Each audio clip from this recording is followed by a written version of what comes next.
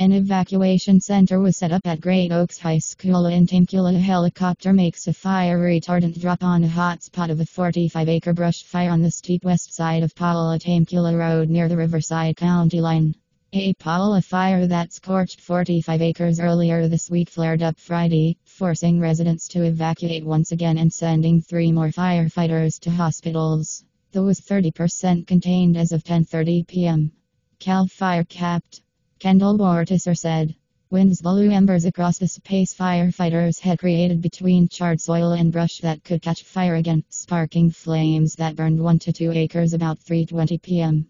Within hours, the fire grew and burned 25 acres.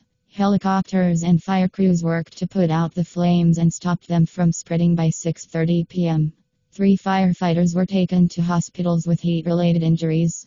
Between 70 to 100 homes were threatened, and mandatory evacuations were in place for homes on the east side of Pala Temecula Road near Pala Mission Road, Bortisser said. Officials ordered evacuations for 53 contacts, sheriff's officials said. An evacuation center was set up at Great Oaks High School in Temecula, about 3 miles north of the burning area. Most residents were allowed to return to their homes about 9:30 p.m.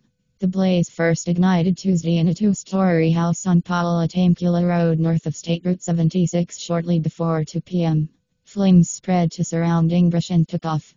About 100 residents were evacuated for several hours while hundreds of firefighters and a host of firefighting aircraft worked to douse the fire.